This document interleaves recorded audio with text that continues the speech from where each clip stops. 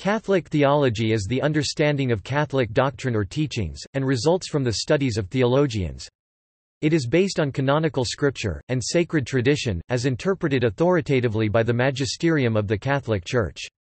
This article serves as an introduction to various topics in Catholic theology, with links to where fuller coverage is found. Major teachings of the Catholic Church which were discussed in the early councils of the Church are summarized in various creeds, especially the Nicene-Constantinopolitan Creed and the Apostles' Creed. Since the 16th century the Church has produced catechisms which summarize its teachings. Most recently in 1992, the Catholic Church understands the living tradition of the Church to contain the essentials of its doctrine on faith and morals and to be protected from error, at times through infallibly defined teaching. The Church believes in a Spirit-guided revelation in sacred scripture, developed in sacred tradition but entirely out of the original deposit of faith. This developed deposit of faith is protected by the magisterium, or College of Bishops at ecumenical councils overseen by the Pope, beginning with the Council of Jerusalem c. AD 50. The most recent was the Second Vatican Council 1962–1965. Twice in history the Pope defined a dogma after consultation with all the bishops without calling a council. Formal Catholic worship is ordered by means of the liturgy, which is regulated by church authority. The celebration of the Eucharist, one of 7 sacraments, is the center of Catholic worship. The Church exercises control over additional forms of personal prayer and devotion including the Rosary, Stations of the Cross, and Eucharistic adoration, declaring that they should all somehow derive from the Eucharist and lead back to it. The Church community consists of the ordained clergy consisting of the episcopate, the priesthood, and the diaconate, the laity, and those like monks and nuns living a consecrated life under their constitutions. According to the Catechism, Christ instituted 7 sacraments and entrusted them to the Church. These are baptism, confirmation, chrismation, the Eucharist, penance, the anointing of the sick, holy orders and matrimony. The Catholic bishops at the Second Vatican Council, after centuries of celebration of the Mass in Latin, found it salutary to decree, "Pastors of souls must therefore realize that, when the liturgy is celebrated, something more is required than the mere observation of the laws governing valid and licit celebration. It is their duty also to ensure that the faithful take part fully aware of what they are doing, actively engaged in the rite, and enriched by its effects." Profession of faith.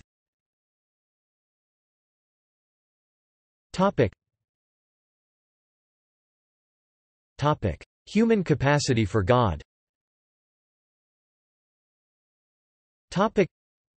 The Catholic Church teaches that, "The desire for God is written in the human heart, because man is created by God and for God, and God never ceases to draw man to himself." While man may turn away from God, God never stops calling man back to him. Because man is created in the image and likeness of God, man can know with certainty of God's existence from his own human reason.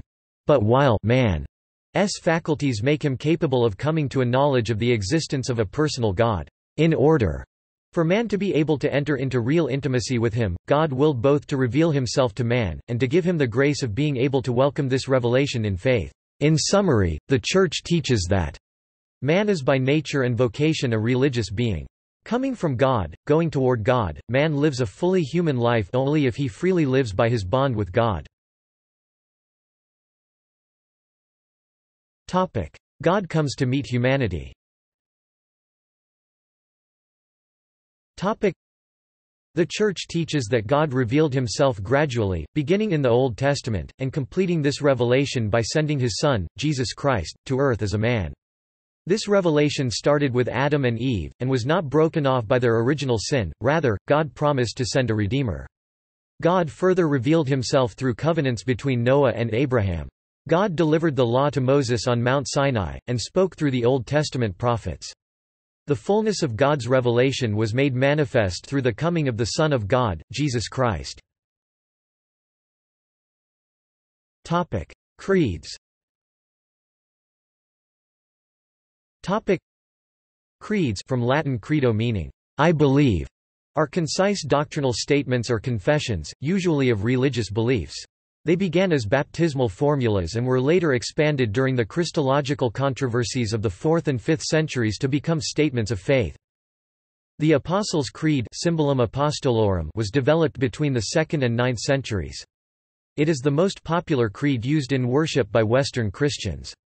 Its central doctrines are those of the Trinity and God the Creator. Each of the doctrines found in this creed can be traced to statements current in the apostolic period.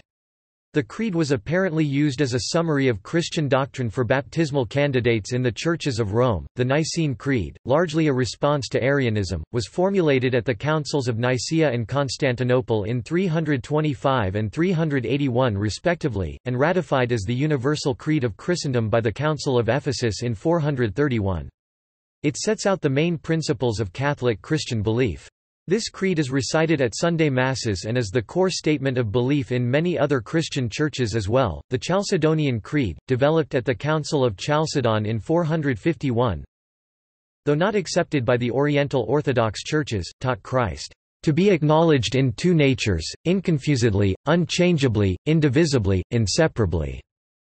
One divine and one human, and that both natures are perfect but are nevertheless perfectly united into one person. The Athanasian Creed, received in the Western Church as having the same status as the Nicene and Chalcedonian, says, "We worship one God in Trinity, and Trinity in unity, neither confounding the persons nor dividing the substance."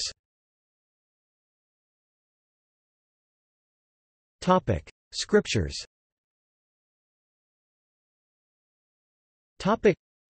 Christianity regards the Bible, a collection of canonical books in two parts, the Old Testament and the New Testament, as authoritative.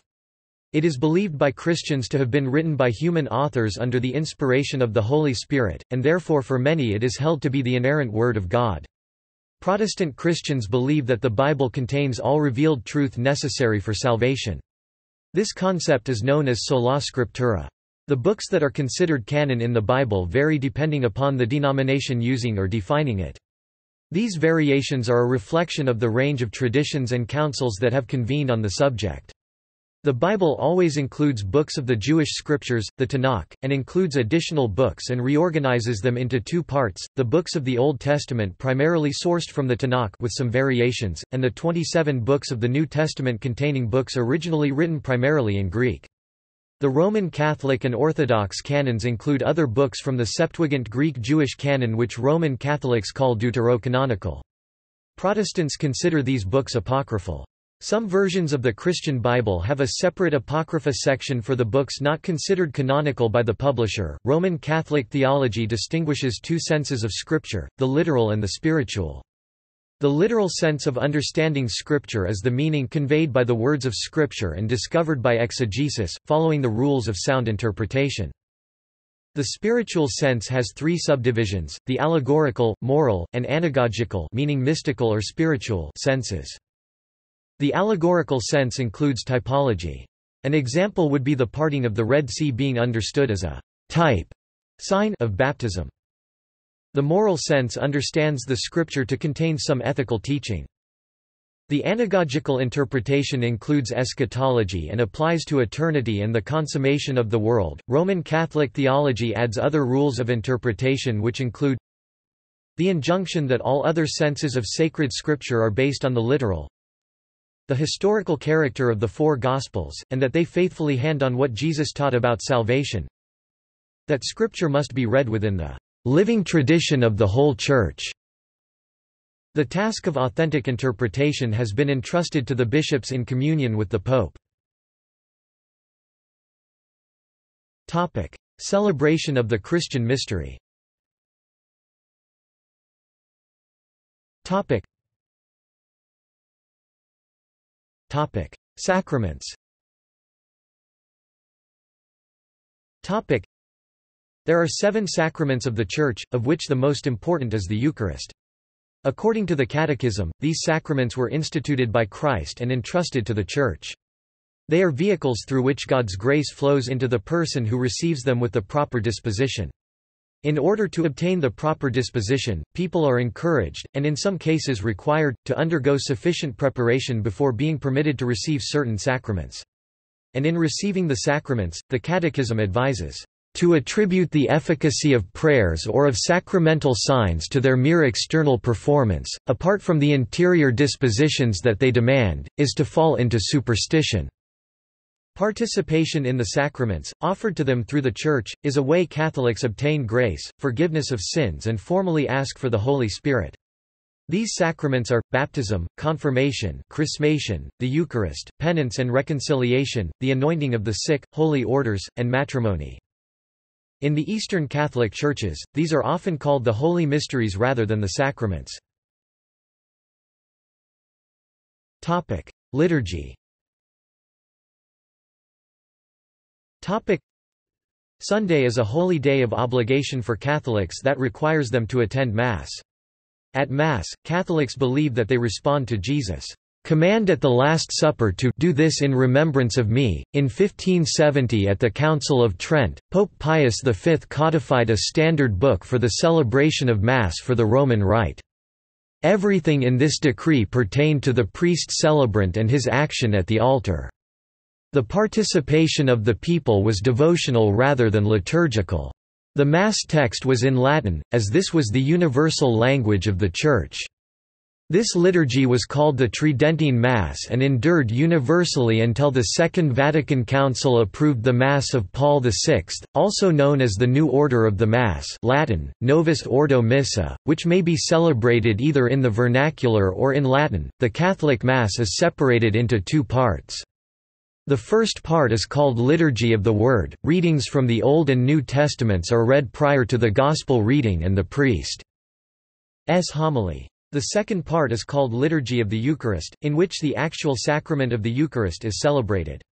Catholics regard the Eucharist as the source and summit of the Christian life, and believe that the bread and wine brought to the altar are changed, or transubstantiated, through the power of the Holy Spirit into the true body, blood, soul and divinity of Christ. Since his sacrifice on the cross and that of the Eucharist are one single sacrifice, the Church does not purport to re-sacrifice Jesus in the Mass, but rather to re-present, i.e., make present his sacrifice in an unbloody manner.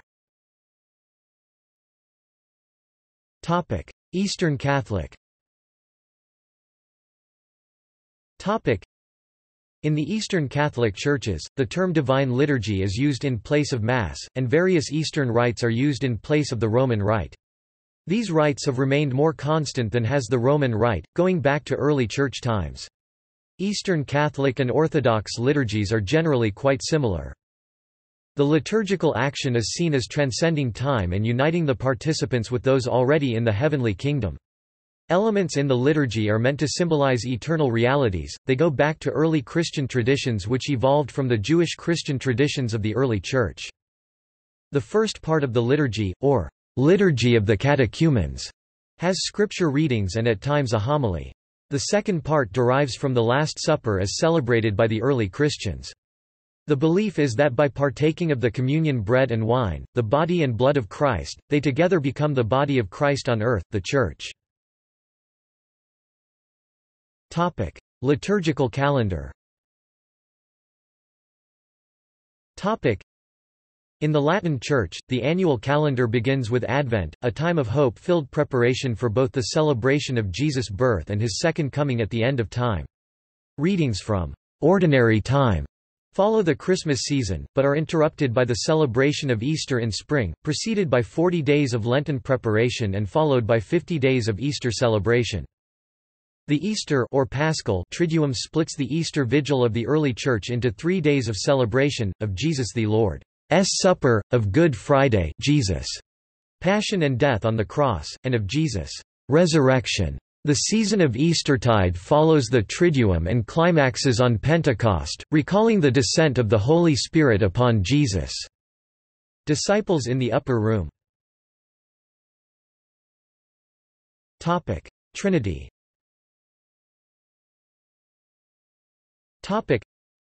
The Trinity refers to the belief in one God, in three distinct persons or hypostases.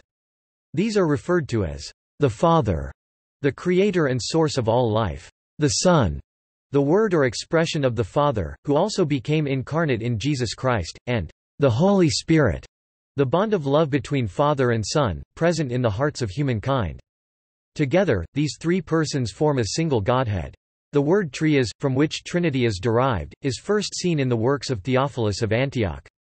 He wrote of The Trinity of God, the Father, His Word, the Son, and His Wisdom, Holy Spirit.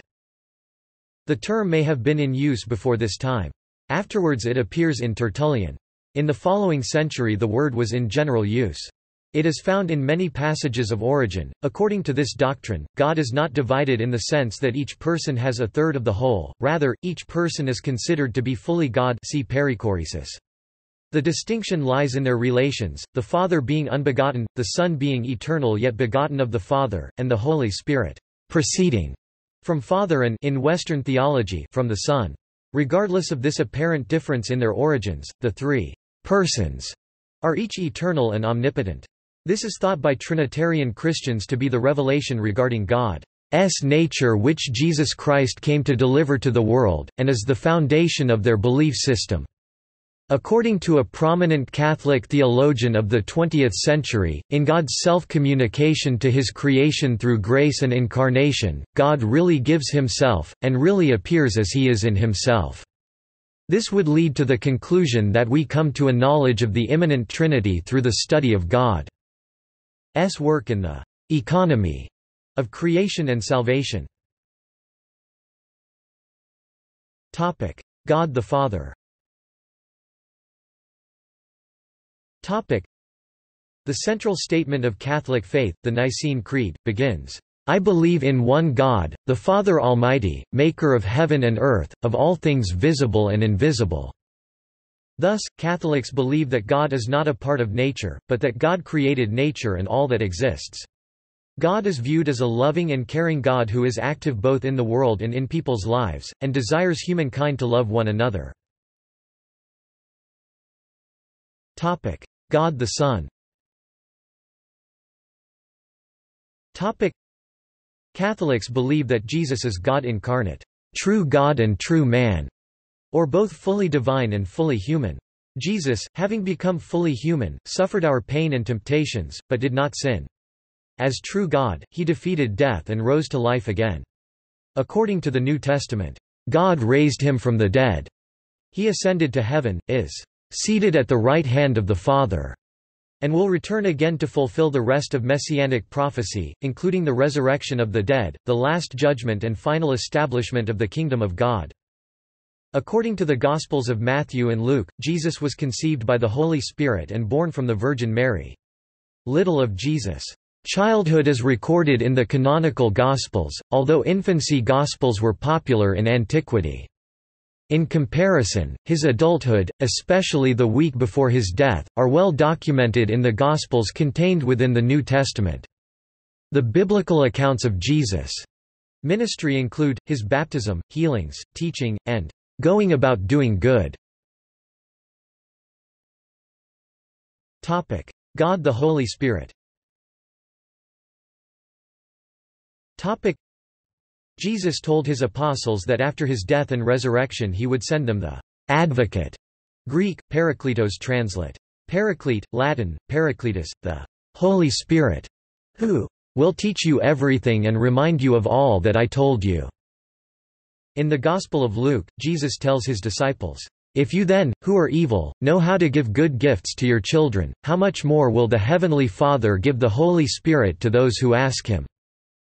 The Nicene Creed states that the Holy Spirit is one with God the Father and God the Son, Jesus. Thus, for Catholics, receiving the Holy Spirit is receiving God, the source of all that is good. Catholics formally ask for and receive the Holy Spirit through the sacrament of confirmation, chrismation. Sometimes called the sacrament of Christian maturity, confirmation is believed to bring an increase and deepening of the grace received at baptism, to which it was cojoined in the early Church. Spiritual graces or gifts of the Holy Spirit can include wisdom to see and follow God's plan, right judgment, love for others, boldness in witnessing the faith, and rejoicing in the presence of God. The corresponding fruits of the Holy Spirit are love, joy, peace, patience, kindness, goodness, faithfulness, gentleness, and self-control. To be validly confirmed, a person must be in a state of grace, which means that they cannot be conscious of having committed a mortal sin. They must also have prepared spiritually for the sacrament, chosen a sponsor or godparent for spiritual support, and selected a saint to be their special patron. Soteriology. Topic. Sin and salvation. Topic. Soteriology is the branch of doctrinal theology that deals with salvation through Christ. Eternal life, divine life, cannot be merited but is a free gift of God. The crucifixion of Jesus is explained as an atoning sacrifice, which, in the words of the Gospel of John, takes away the sins of the world. One's reception of salvation is related to justification. Topic: Fall of man. Topic: According to church teaching, in an event known as the Fall of the Angels, a number of angels chose to rebel against God and his reign. The leader of this rebellion has been given many names including Lucifer, meaning light bearer in Latin, Satan, and the devil. The sin of pride, considered one of 7 deadly sins, is attributed to Satan for desiring to be God's equal. According to Genesis, a fallen angel tempted the first humans, Adam and Eve, who then sinned, bringing suffering and death into the world. The Catechism states, the account of the fall in Genesis chapter 3 uses figurative language, but affirms a primeval event, a deed that took place at the beginning of the history of man. Original sin does not have the character of a personal fault in any of Adam's descendants. It is a deprivation of original holiness and justice, but human nature has not been totally corrupted, it is wounded in the natural powers proper to it, subject to ignorance, suffering and the dominion of death, and inclined to sin—an inclination to evil that is called concupiscence. Sin. Christians classify certain behaviors and acts to be sinful, which means that these certain acts are a violation of conscience or divine law. Roman Catholics make a distinction between 2 types of sin. Mortal sin is a grave violation of God's law that turns man away from God, and if it is not redeemed by repentance it can cause exclusion from Christ's kingdom and the eternal death of hell. In contrast, venial sin, meaning forgivable sin, does not set us in direct opposition to the will and friendship of God, and, although still constituting a moral disorder, does not deprive the sinner of friendship with God, and consequently the eternal happiness of heaven. Jesus Christ as Savior. In the Old Testament, God promised to send his people a Savior. The Church believes that this Savior was Jesus, whom John the Baptist called, "the Lamb of God who takes away the sin of the world."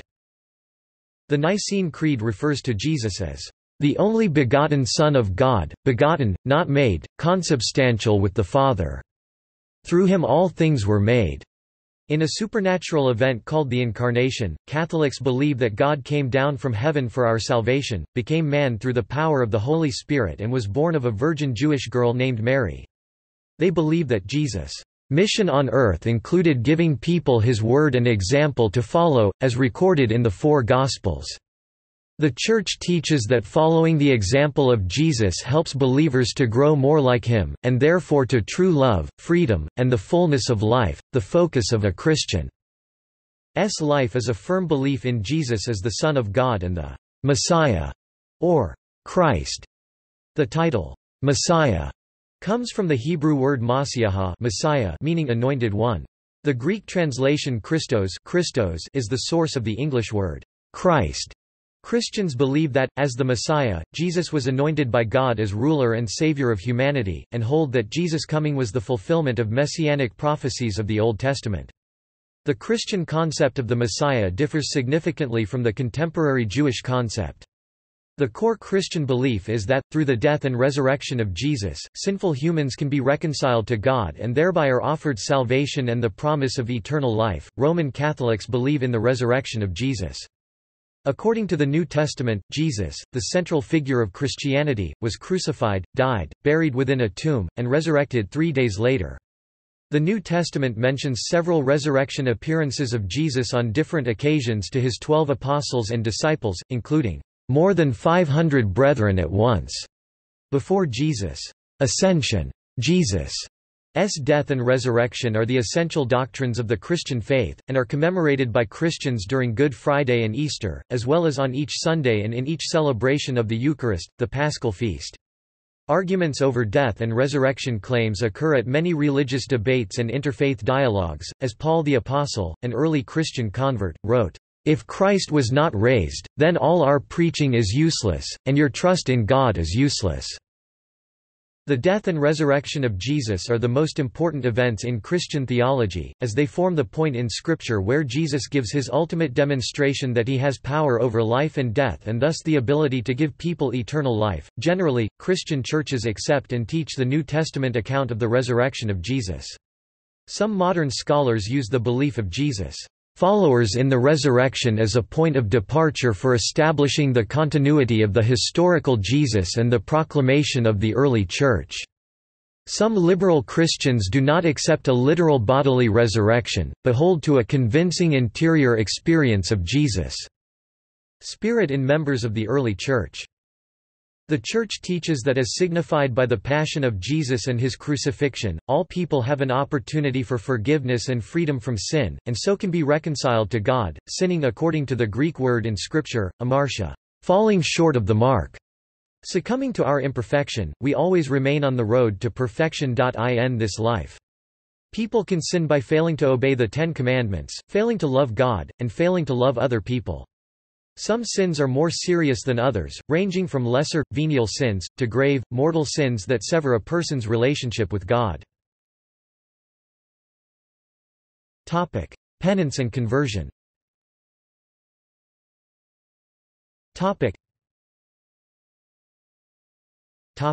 Grace and free will. The operation and effects of grace are understood differently by different traditions. Roman Catholicism and Eastern Orthodoxy teach the necessity of the free will to cooperate with grace. This does not mean we can come to God on our own and then cooperate with grace, as Semi-Pelagianism, an early church heresy, postulates. Human nature is not evil, since God creates no evil thing, but we continue in or are inclined to sin, concupiscence. We need grace from God to be able to repent and believe in the gospel. Reformed theology, by contrast, teaches that people are completely incapable of self-redemption to the point that human nature itself is evil, but the grace of God overcomes even the unwilling heart. Arminianism takes a synergistic approach while Lutheran doctrine teaches justification by grace alone through faith alone, though a common understanding of the doctrine of justification has been reached with some Lutheran theologians. Forgiveness of sins. According to Roman Catholicism, pardon of sins and purification can occur during life, for example, in the sacraments of baptism and reconciliation. However, if this purification is not achieved in life, venial sins can still be purified after death. The sacrament of anointing of the sick is performed only by a priest, since it involves elements of forgiveness of sin. The priest anoints with oil the head and hands of the ill person while saying the prayers of the Church. Baptism and second conversion. People can be cleansed from all personal sins through baptism. This sacramental act of cleansing admits one as a full member of the Church and is only conferred once in a person's lifetime. The Catholic Church considers baptism, even for infants, so important that parents are obliged to see that their infants are baptized within the first few weeks, and, if the infant is in danger of death, it is to be baptized without any delay. It declares, the practice of infant baptism is an immemorial tradition of the Church. There is explicit testimony to this practice from the 2nd century on, and it is quite possible that, from the beginning of the apostolic preaching, when whole households received baptism, infants may also have been baptized.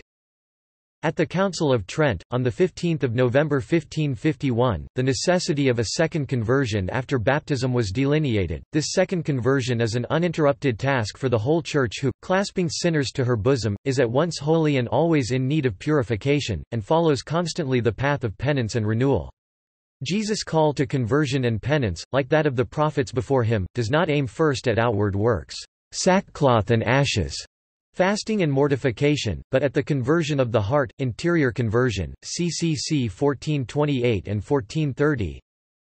David MacDonald, a Catholic apologist, has written in regards to paragraph 1428, that, "This endeavor of conversion is not just a human work. It is the movement of a contrite heart, drawn and moved by grace to respond to the merciful love of God who loved us first." Penance and reconciliation. Since baptism can only be received once, the sacrament of penance or reconciliation is the principal means by which Catholics may obtain forgiveness for subsequent sin and receive God's grace and assistance not to sin again. This is based on Jesus' words to his disciples in the Gospel of John chapter 20 verses 21–23. A penitent confesses his sins to a priest who may then offer advice or impose a particular penance to be performed. The penitent then prays an act of contrition and the priest administers absolution, formally forgiving the person's sins. A priest is forbidden under penalty of excommunication to reveal any matter heard under the seal of the confessional. Penance helps prepare Catholics before they can validly receive the Holy Spirit in the sacraments of confirmation, chrismation, and the Eucharist. Afterlife.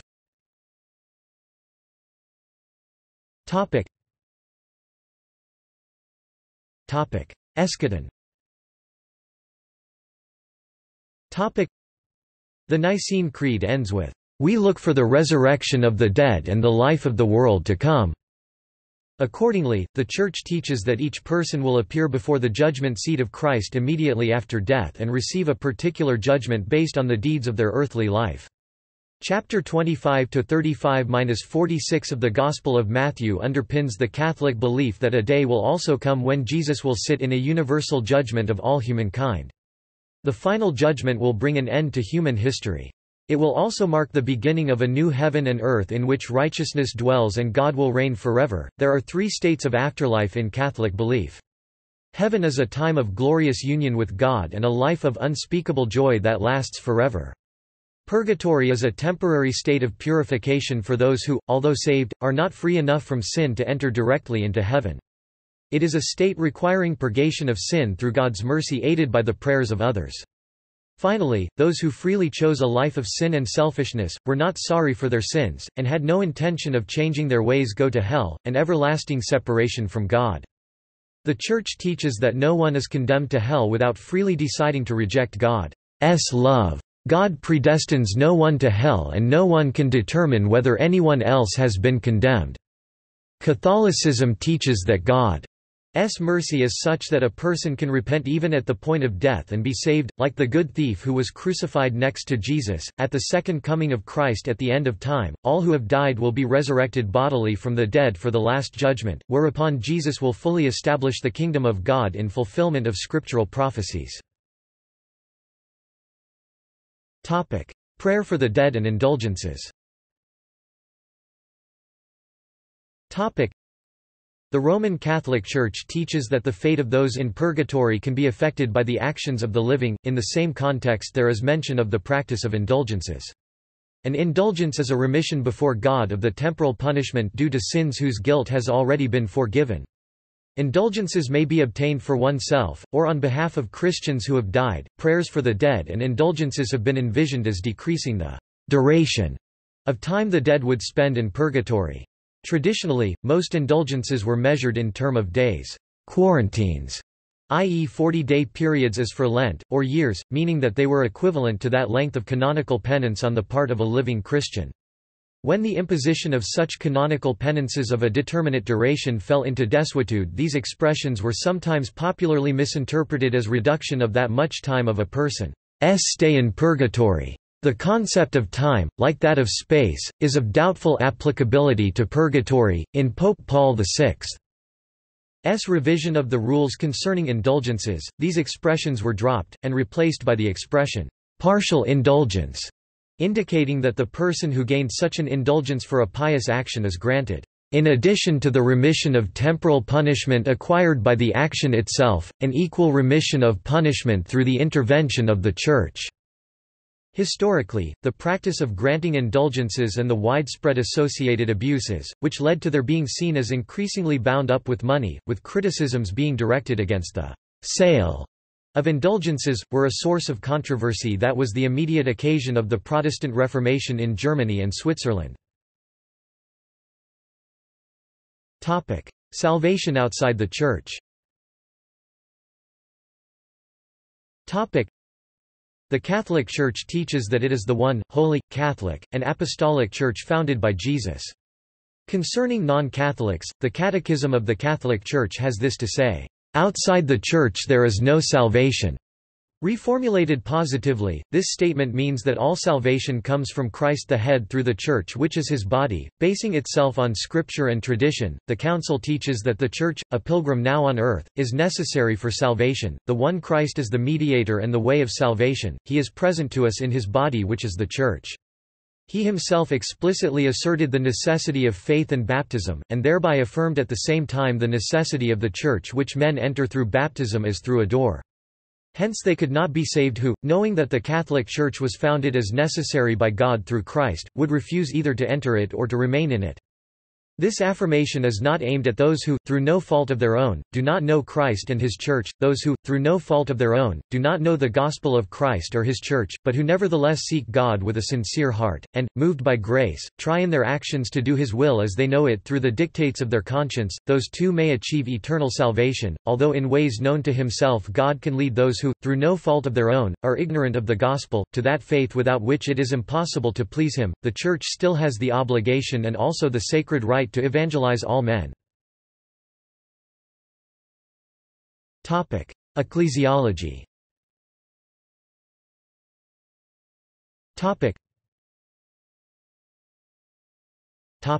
Church is the mystical body of Christ. Catholics believe that the Catholic Church is the continuing presence of Jesus on earth. Jesus told his disciples, "Abide in me, and I in you. I am the vine, you are the branches." Thus, for Catholics, the term, "church" refers not merely to a building or exclusively to the ecclesiastical hierarchy, but first and foremost to the people of God who abide in Jesus and form the different parts of his spiritual body, which together composes the worldwide Christian community. Catholic belief holds that the Church exists simultaneously on earth, Church militant, in purgatory, Church suffering, and in heaven, Church triumphant. Thus Mary, the mother of Jesus, and the other saints are alive and part of the living Church. This unity of the Church in heaven and on earth is called the communion of saints. 1. Holy, Catholic, and Apostolic.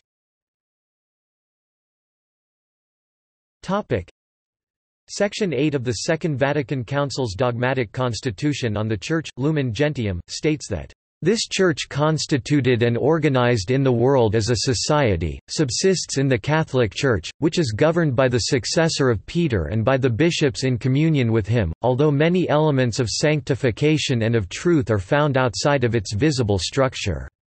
These elements, as gifts belonging to the Church of Christ, are forces impelling toward Catholic unity."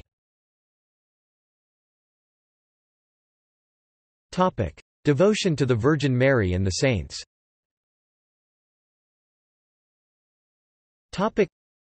Catholic belief holds that the Church exists both on earth and in heaven simultaneously, and thus the Virgin Mary and the saints are alive and part of the living Church. Prayers and devotions to Mary and the saints are common practices in Catholic life. These devotions are not worship, since only God is worshipped. The Church teaches that the saints do not cease to intercede with the Father for us. So by their fraternal concern is our weakness greatly helped. Catholics venerate Mary with many titles such as Blessed Virgin, Mother of God, Help of Christians, Mother of the Faithful. She is given special honor and devotion above all other saints, but this honor and devotion differs essentially from the adoration given to God. Catholics do not worship Mary but honor her as Mother of Christ, Mother of the Church, and as a spiritual mother to each believer in Christ. She is called the greatest of the saints, the first disciple, and Queen of Heaven. Catholic belief encourages following her example of holiness. Prayers and devotions asking for her intercession, such as the Rosary, the Hail Mary, and the Memorare are common Catholic practice. The Church devotes several liturgical feasts to Mary, mainly the Immaculate Conception, Mary, Mother of God, the Visitation, the Assumption, the Nativity of the Blessed Virgin Mary, and in the Americas the Feast of Our Lady of Guadalupe. Pilgrimages to Marian shrines like Lourdes, France, and Fatima, Portugal, are also a common form of devotion and prayer. Ordained ministry, bishops, priests, and deacons.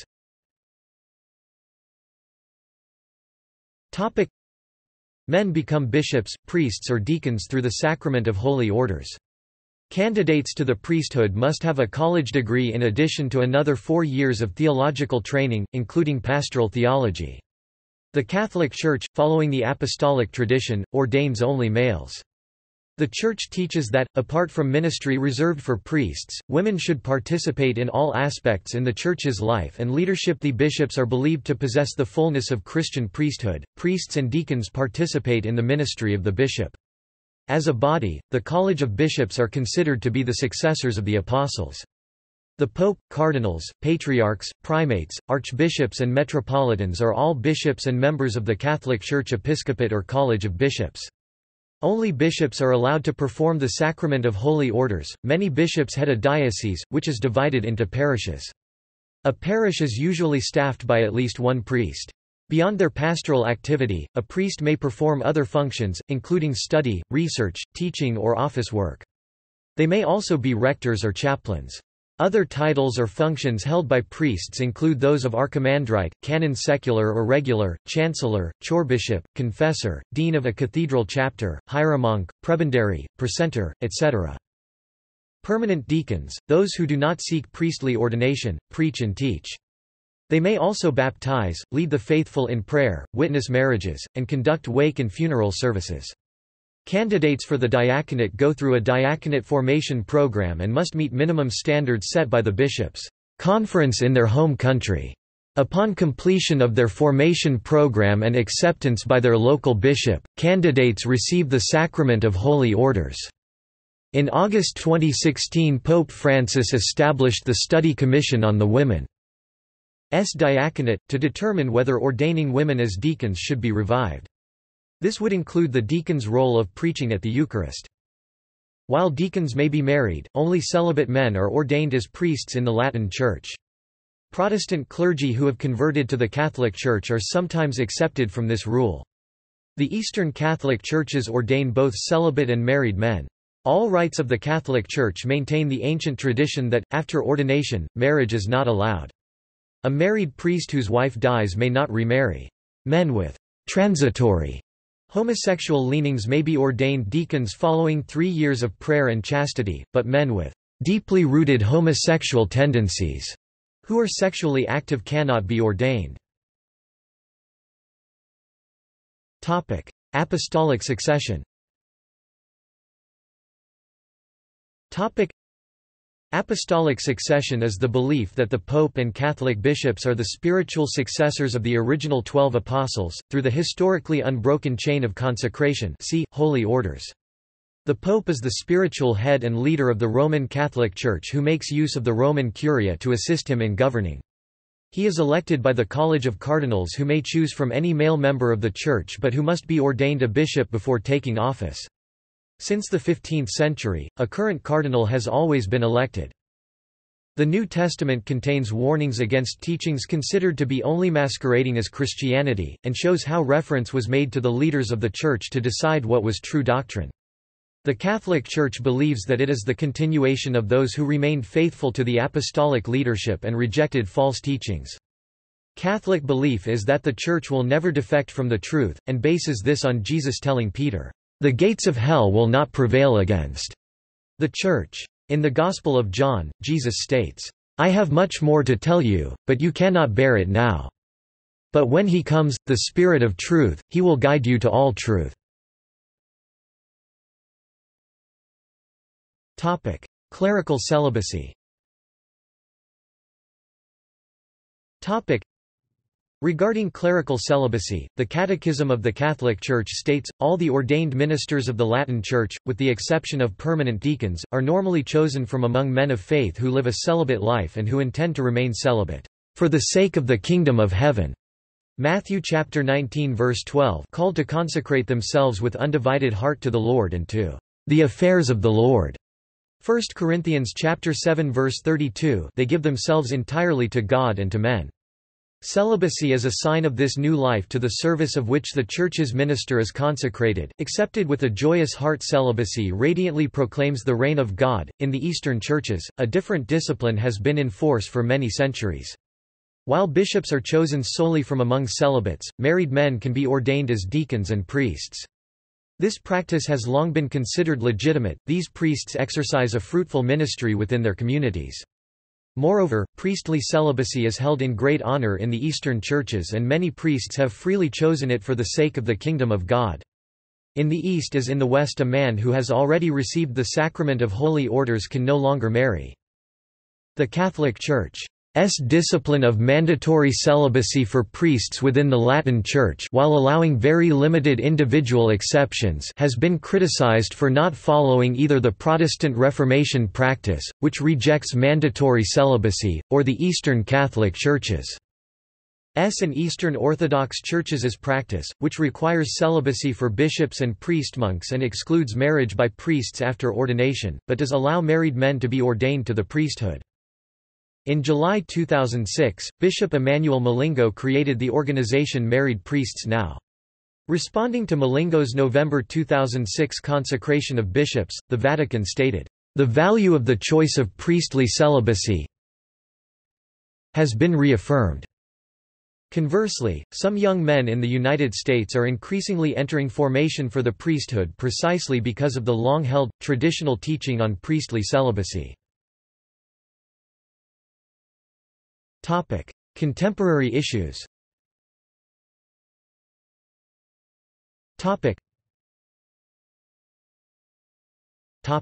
Catholic social teaching. Catholic social teaching is based on the teaching of Jesus and commits Catholics to the welfare of all others. Although the Catholic Church operates numerous social ministries throughout the world, individual Catholics are also required to practice spiritual and corporal works of mercy. Corporal works of mercy include feeding the hungry, welcoming strangers, immigrants or refugees, clothing the naked, taking care of the sick and visiting those in prison.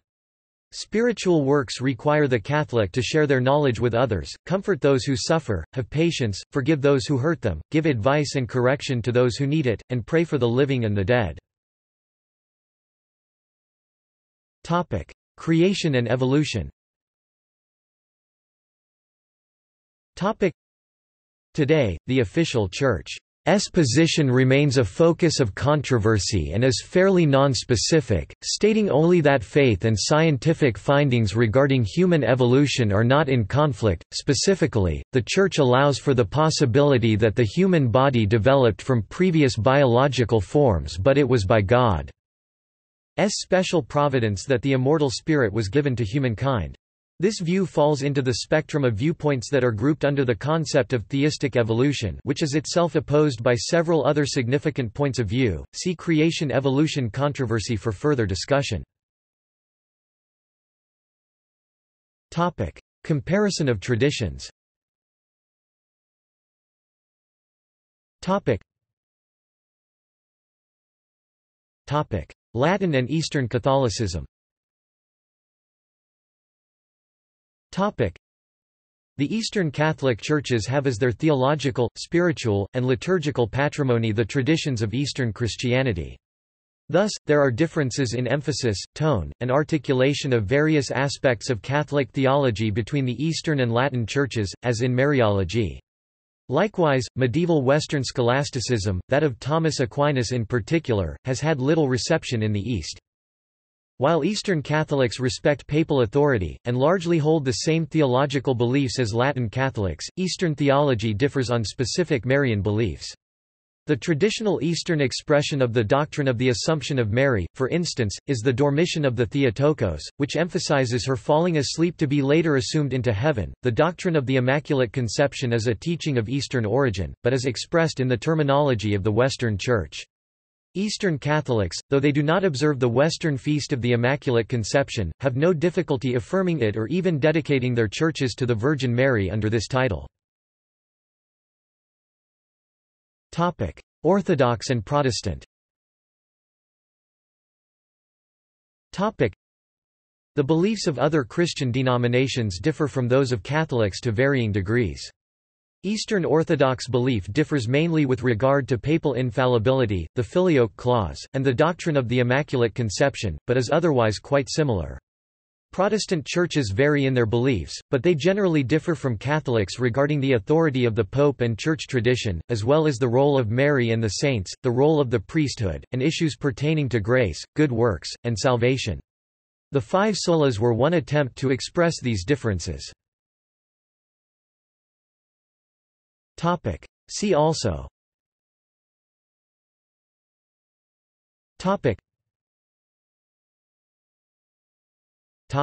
References and notes.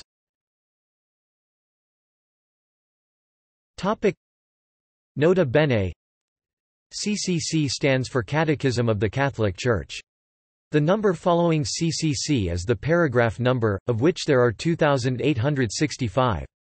Paragraphs are cited thus: CCC section ###. CIC 1983 stands for the 1983 Code of Canon Law from its Latin name, Codex Iuris Canonici. Canons are cited thus: CIC 1983, c. ###.